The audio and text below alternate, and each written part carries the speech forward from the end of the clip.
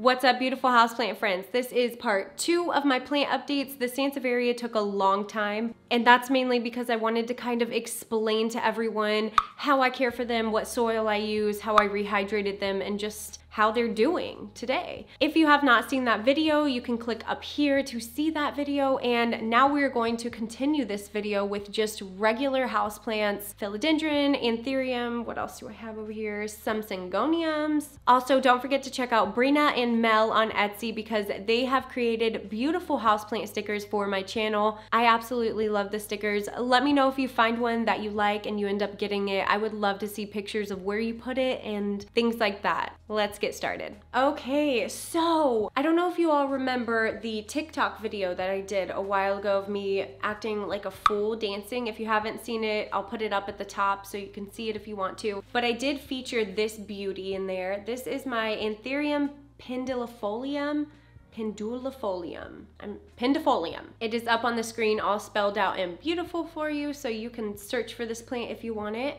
I just really wanted to show you this new leaf. So here's this new leaf. I just wanted to show you how beautiful she is. It's just as big as the other leaves, and it's still not done growing. You know how anthurium leaves come out really small and just get huge? So this is the first really pendant anthurium that I had that put out a new leaf. So the cool thing is if you can see how tiny this leaf is, and each leaf has just gotten bigger and bigger and bigger.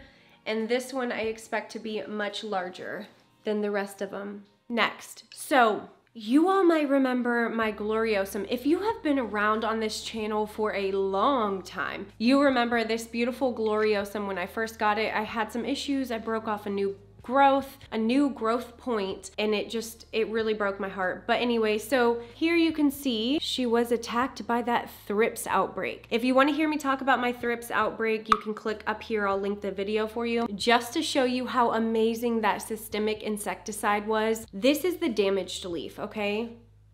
And then here is the brand new one after eradicating thrips. Look at that.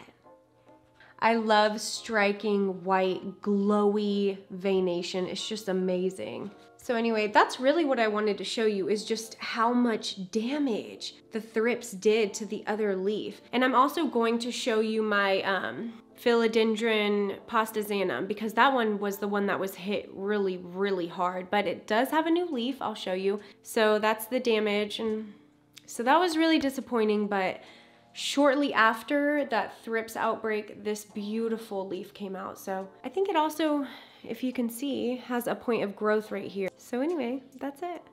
Okay, moving on. So I promised you all I would update you on that import that I got. If you didn't see the import video, I'll put it up above for you to watch that, and then now you can kind of see what everything looks like. Everything. Mind you, only 3 have survived, I think. Yeah, only 3. So it wasn't that great of an experience, but I could not be more grateful that at least this Anthurium vitarifolium survived.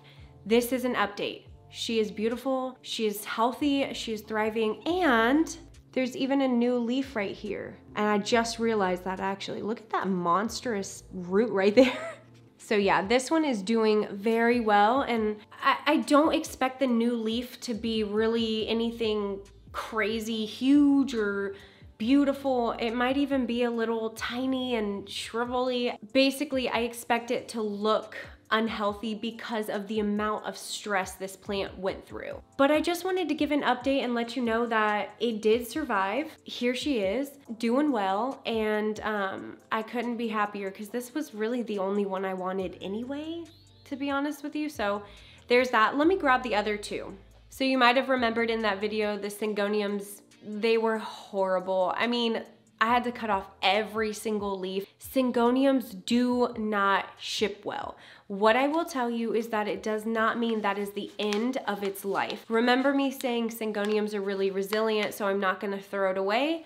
Well, here we have 2 semi-healed little syngoniums. So I'm actually really, really excited because the fact that these went from barely even a viable node to growing leaves is just freaking insane to me. So if you have a situation where you get a syngonium in the mail and you still have a node or roots or anything, try to put it in soil, try to treat it just like a regular plant, see what happens. Seriously, look at this. Look at that, it's so freaking cute. I know you could hardly tell what it is, but I believe this one is the Syngonium alba, which I already have a huge pot of it.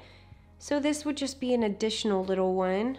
And then this one, this is the Syngonium army. Okay, can you see that? It's just, you know, got different types of greens on it. I'll keep you all updated as it grows and let you know how everything is going. But if you look at that, that's pretty freaking amazing compared to what these look like by the end of my by the end of my import video.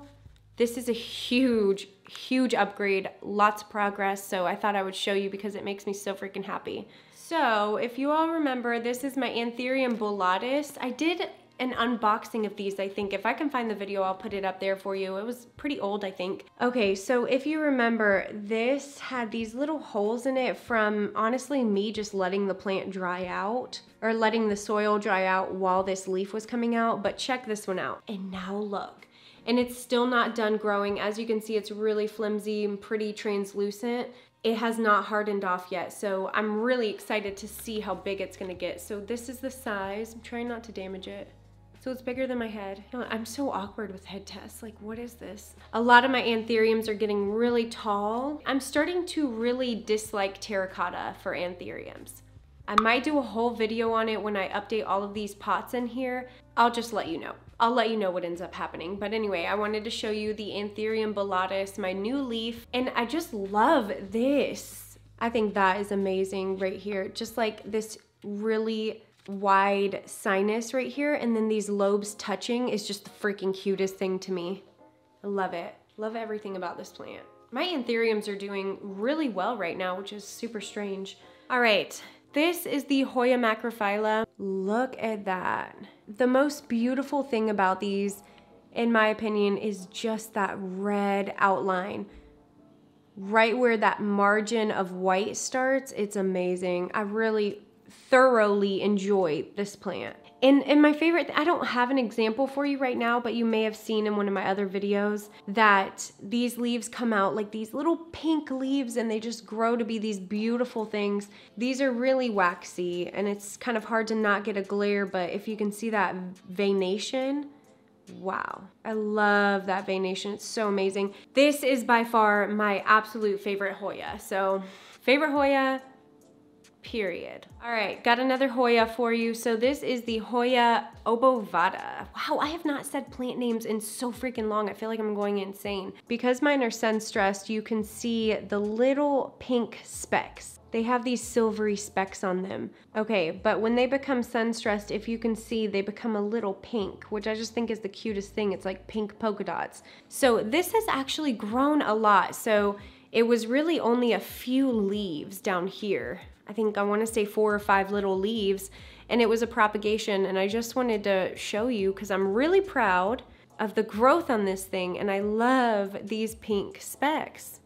I mean, how freaking cute is that? So Hoya obovata, I think that this one is really underrated, to be honest with you. I mean, look at the leaf shape, circular leaf shape with little silver specks. It's a cutie, so I just thought I would share it with you.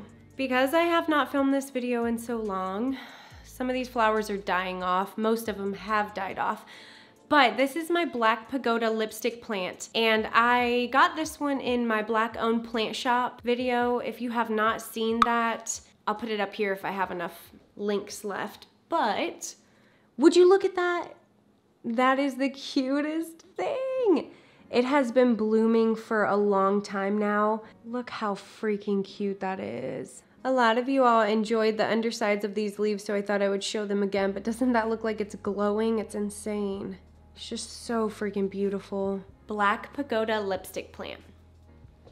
Oh! No, I did not just trip over my tripod. I almost forgot to show you my Philodendron pastazanum. Okay, so you can see that thrip damage. Look how horrible that was. This one got hit the worst, but that systemic insecticide that I used really did work. There's another leaf that was pretty badly damaged, but not too bad. So anyway, just like the Philodendron gloriosum, look at that new leaf. Thank God those thrips have not had a chance to attack this leaf because it's gorgeous. All right, friends, that is all I have for you. Those are all of my plant updates. I hope you enjoyed this video. If you didn't see part 1, go check it out. I'll link it up here somewhere. All right, friends, don't forget to leave a comment down below. Like this video if you liked it, and subscribe if you have not subscribed. Thank you so much for watching, and I look forward to seeing you in my next one.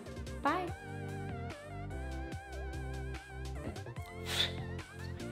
So here is this new leaf, and it's just as big as the other ones and still is that flimsy, you know, when it just unrolls and it's so freaking cool. So anyway, what is up with this lighting?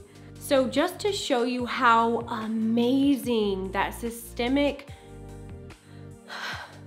that veination always amazes me. I love striking white variegation. I think it also, if you can see, has a point of growth right here. Oh. So anyway, that's it. Okay, moving on. So I promised I would update you all. Oh, I just got dizzy.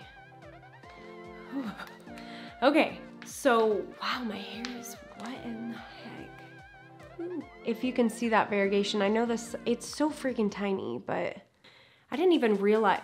I mean, I just kept watering them, and then here we go, little leaves. If you remember this leaf right here, wait, can you see it? Yeah.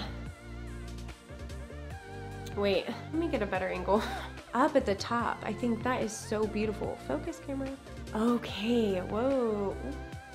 Or macrophyllum. I'll put the right one. I always get that mixed up. Macrophylla or macrophyllum. Anyway, just wanted to show you these pretty leaves and this huge tendril. I don't know where it's going, what it's doing, but living its best life.